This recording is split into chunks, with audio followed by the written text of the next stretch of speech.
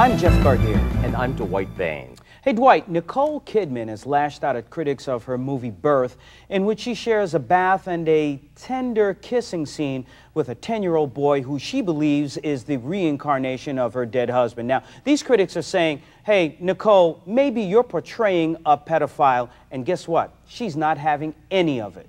You know what, when I hear you say that, I agreed with one thing that you just said, and it's when a person acts like a pedophile, someone who has sexual feelings for a child, then just call it what it is. Whether Nicole likes it or not, call it what it is. Hollywood has once again taken an idea about death and dying, and instead of going to a higher place, they've taken it back to the gutter, and it's wrong. Dwight, in order for us to get to a higher place, and you know this, we need to stretch our imaginations, we need to take it to the next level, and this is a very intimate and controversial story, so we cannot hide it, we cannot submerge it, because we have to tell the story. Well, that's tell all it is. the story, right. Tell the story of perversion is all it is. The soccer moms of America, and me too, and a lot of other people, see perversion as perversion. An adult who has sexual feelings for a child, if you're calling it art, listen, it's still pedophilia and it's still wrong. Get out of the gutter. Interesting enough that you call it sexual feelings. She says that it's about emotional feelings. Hey, I'm Jeff Gardere. And I'm Dwight Bain. You're watching Culture Shock.